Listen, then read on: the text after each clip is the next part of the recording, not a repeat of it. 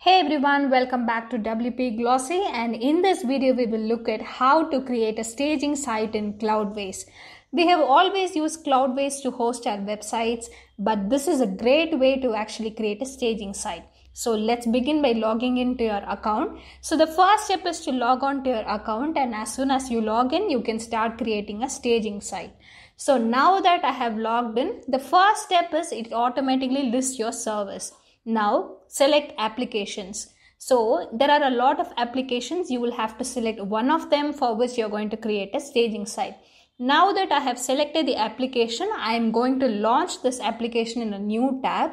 So you can see that the site is being loaded in a new tab, and this is the current situation of the application. The next step is to go back to staging management in Cloudways. So the purpose of staging needs to be understood at the first step, or it can be tough for you to understand its use. Basically, it is an isolated environment with a lot of features that you can try out in a demo site and then launch it out in a live site. So that is the basic use of this staging management available in Cloudways. Read this highlighted text and then go forward so that it is helpful. Now that I am going to click on Launch Staging Application. So you have to select one of the servers available. So once that is done, click on Continue. Remember that this is going to take a bit of time, so you have to stay patient. Now you can see the current progress. So it is creating the staging application for one of the servers that we have. Now that you can see the current situation that the staging application has been created. What is the next step? You can see that you have to click on applications, and now you can see that the staging application is being created and is marked as staging. So you have to click on that, and you can also see that there is an option to protect your password. I am going to temporarily disable it. So you can also enable if you want. So now I have disabled the password protection, and I am going to launch this staging application. So we have a live application and a staging application. So if you see the staging application, the URL basically has WordPress-some numbers.cloudwaysapps.com, and the content in the site is going to be the same as the actual application. So it is almost the same. So whatever we are going to do in the actual application will get reflected in the staging application and vice versa. So that is the advantage of staging management. Please understand this as the first step. So what next? We are going to try out with different features and changes in different versions of the site to understand how it is going to work out. So I am getting back to the staging application. You can see that the text and all the features are almost similar. The next step is to log on to your WordPress. So I am entering my information in this WordPress admin. So you have to go on to admin portal and then make the changes. So I am just logging on with the same credential, and as soon as I log in, I am going to see everything similar to the actual application. So I am just going to create a staging application for the actual one. So I have launched them in two different tabs. What is the next step? I am going to make a tiny change in the staging site. So let me go back to theme customizer in the staging application. I'm going to make a very small change to see if this process is working out. So you can see that there is a customizer panel on the left. You can see a lot of options. I'm going to click on header and navigation and enable vertical navigation in the staging application. I've just directly published it, and it will display it in the staging site. What is the next step? You have to see if it is reflecting in the actual site.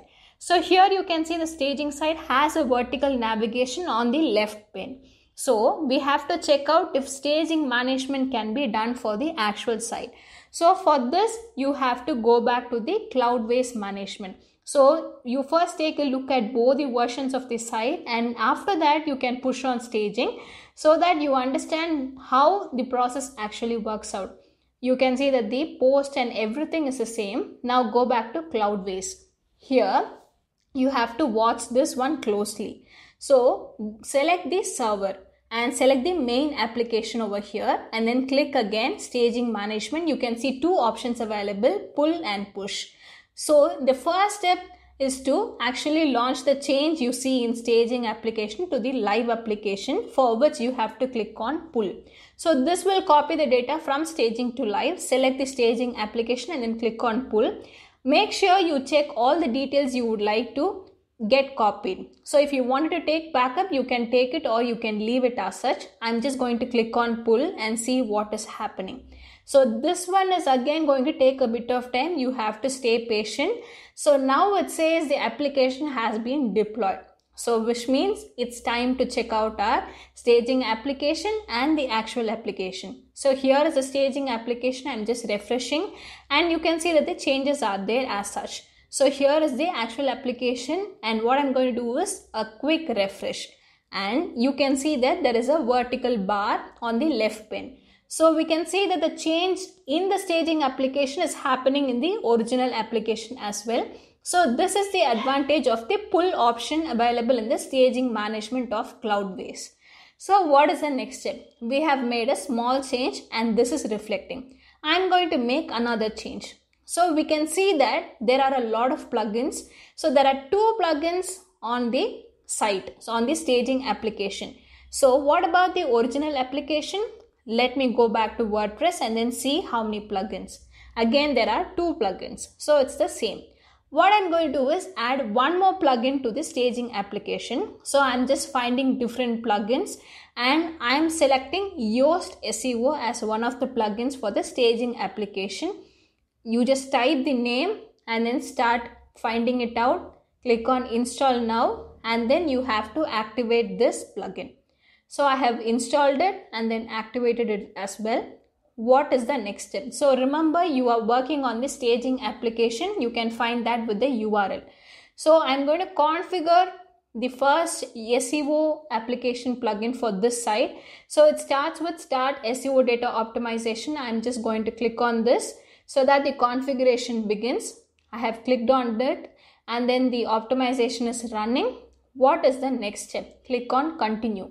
And then you can see there are different options to configure this plugin. The next one is site representation. If yours is an organization, you can also select logo. I am going to select a random logo over here.